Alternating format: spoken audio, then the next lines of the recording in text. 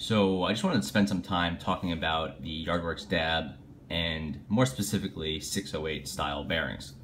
Each of these dabs has a different bearing in it, and I wanted to talk through them because the dab is, at the end of the day, just a really nice carrier for a nice 608 bearing. There's really not a whole lot else to this spinner, as evidenced by the fact that they just usually ship with these plastic caps. So the dabs have 4 different bearing types.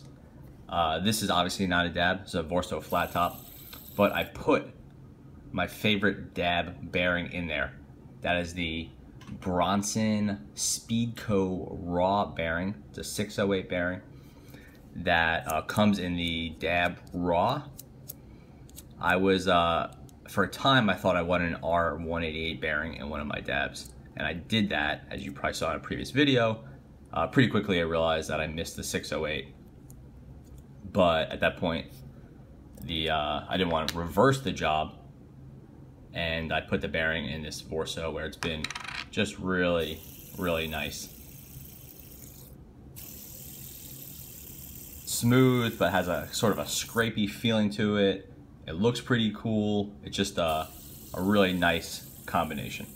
So we'll leave this one out for now, and sooner or later I'll buy another dab raw, and then I'll be able to revisit this bearing in its original form. For now, I wanted to talk about the 3 dabs. So we have the dab Swiss chocolate with the 6-ball Swiss bearing. I found this one to be really problematic. You can hear it just doesn't sound that great. In different orientations it can be okay, like that, but this way it does not sound good. Then we have this is the dab brass with the gold line hybrid ceramic bearing. Nice sound, very scrapey. It's probably my favorite, my most used. And then lastly we have the steel dab with what they call the high speed bearings, and this is the cheapest, or the entry level model. It's only $28.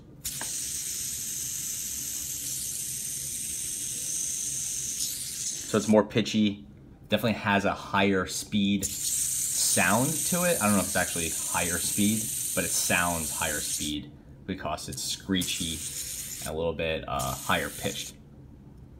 So at this point, you probably have a pretty good understanding of the sounds of each of the 4 bearing types. So this one is a little bit different, which has the metal buttons on it, and then obviously it's in the Vorso, which is a much heavier spinner than the dab.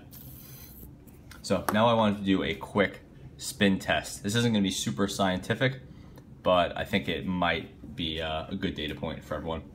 These are not long spinners.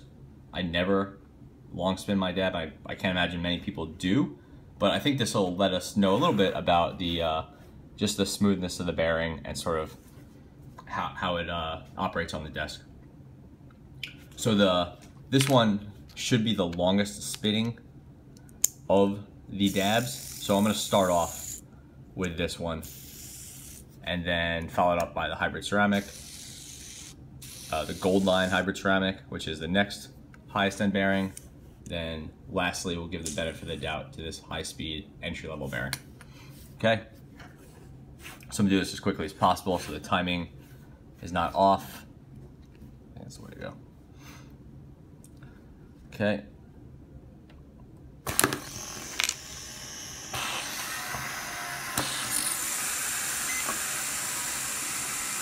Cap fell off. It happens all the time with these dabs.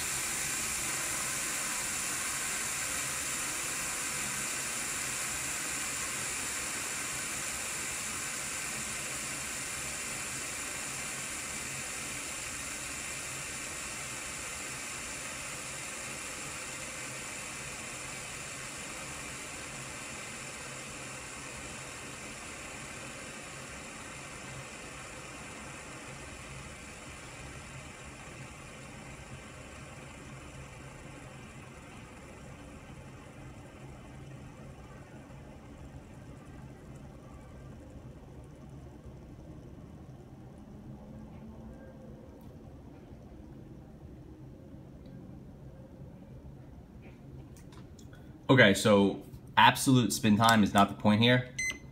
What really I think what's interesting is the relative spin time. So obviously this spinner started first and ended last. So yeah, I think true to the claims on the website, this 6-ball Swiss bearing, whatever it's called, the Bones Swiss bearing, something like that, is the longest spinner.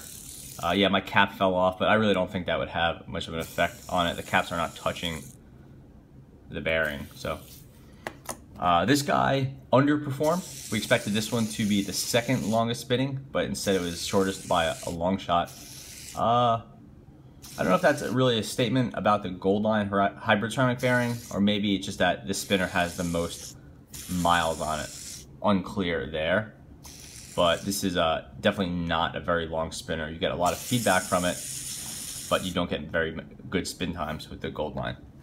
Lastly, we have the high speed bearing. This one actually did fairly well, and you could feel it when you spin it. It's fairly low friction for a 608. So maybe this one actually does spin a little bit longer at the expense of the maybe the quality of the feedback, or at least the uniqueness of the feedback.